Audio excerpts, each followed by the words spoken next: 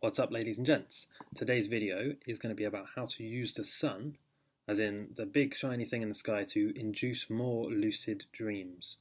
So bear with me with this. It's going to sound a bit weird, but I promise you this works. This is the most natural and I guess you could say healthy way of having lucid dreams, because not only will this technique give you more lucid dreams, better sleep, but as a sort of side effect of all of that, you're going to notice that you feel better. This is going to improve your immune system.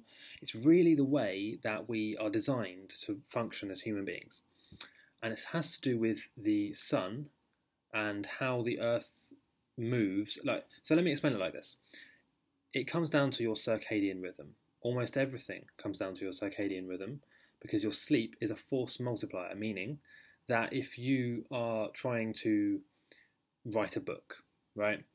Or if you're trying to learn a song on your guitar, if you're trying to study for an exam, if you're trying to advance in your job and in your career, the one biggest thing that will make everything else you do seem more effective is your sleep. The quality of your sleep and the sleep habits that you have. So what I mean by that is when you wake up and when you go to sleep, in relation to when the sun rises and falls or sets. So this is really an important thing to bear in mind. The circadian rhythm is something which has been determining when we go to sleep for thousands of years.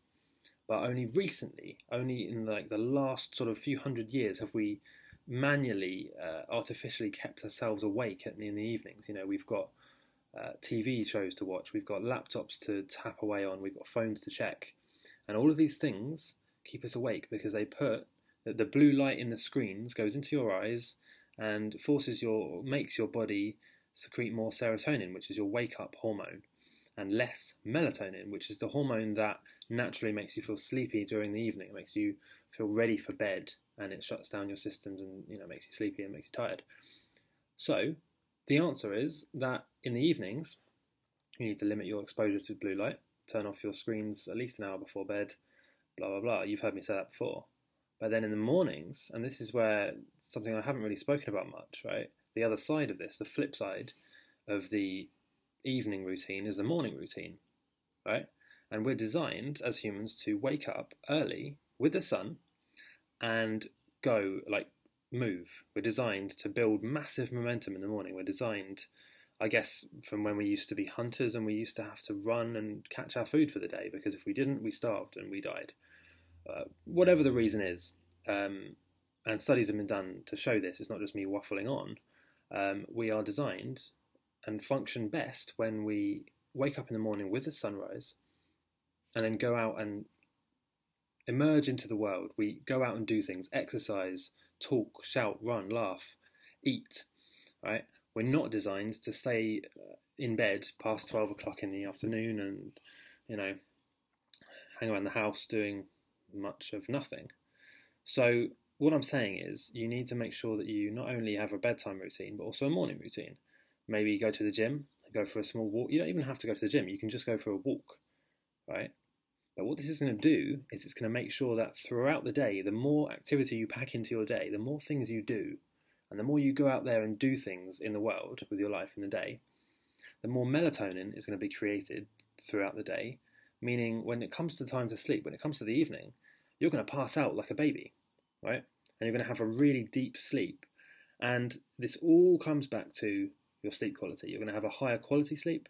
It's going to feel better. It's going to do more good for you. Your immune system will be stronger.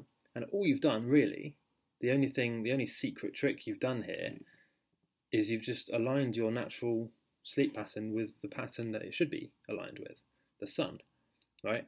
You've just woken up when the sun rises, gone out and done your stuff, exercised, whatever, and then you've gone to sleep in the evening. You've gradually turned off the blue light as you get ready for bed, and that's all you need to do. It's one of the most simple, literally one of the most simple things you can do. Okay, and yet so many guys are, trying to lucid dream or trying to do whatever it is, trying to work out, build muscle, or advance in their career, study for some exam. And the one simple thing that would make everything else much more effective and easy is your sleep. But there's a lot of mentality around, especially the entrepreneur community, where people say, "Oh, you need to hustle all the time. You need to grind 24 hours a day. Don't sleep. Sleep's for the weak." But that makes you stupid. Okay, and when you deprive yourself of sleep or high quality sleep, and when you start shifting your cycles back just to pack more hours into the day, it just makes you stupid and it makes you less effective. And you don't realize that you're less effective because you're sleep deprived, because you're exhausted and you have chronic fatigue. And I'm speaking from experience. I used to be like that, and I am working very hard to change that, and I'm pretty solid in my sleep routine now. But it's easily done, right? We have a lot of things to do, and it's very easy to say, "Oh, I'll just stay up till 1, 2, 3 in the morning, get it done." When really the best thing to do with whatever it is you're doing, okay, is just to go to sleep and do it in the morning, because you'll be much more effective, you'll feel better, your immune system, blah, blah, blah, all the other benefits. I've said them before. So if you want a really simple way, okay, of having better lucid dreams and all the other benefits, I'm not going to list them again, just align your sleep pattern with that of the sun. And that's really all there is to it.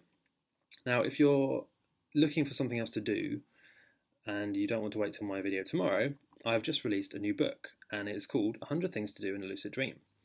You can find it on Amazon. If you just type in "things to do in a lucid dream," you'll see the nice cover with the yellow and white wording, I believe. So I'd really appreciate it if you would like to get that. It's going to be on a lower price for like a week or two.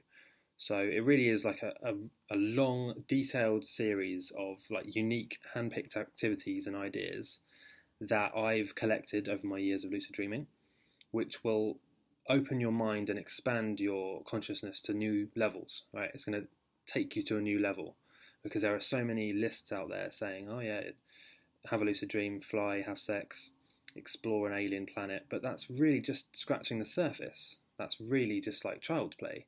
There's a lot more you can do, and more specifically, there's more you can do that will actually improve your mind, rather than just sort of having a bit of fun, which there's nothing wrong with that, but yeah. So I'm not going to go on about it. There's a whole world out there in your dreams to be discovered, and I've created a book that will help you get there. So if you do fancy supporting me, get it at the discounted price on Amazon. Type in "things to do in a lucid dream." I'll also put the link in the description. If you do get it, please leave me a quick review on Amazon, because it's very hard as a new author, so especially a self-published author, self-funded author, to get any sort of traction on Amazon, because there simply aren't any reviews on new books. So if you've liked these videos, please go ahead and do that, and I'll see you in the next video. Don't forget to subscribe and like.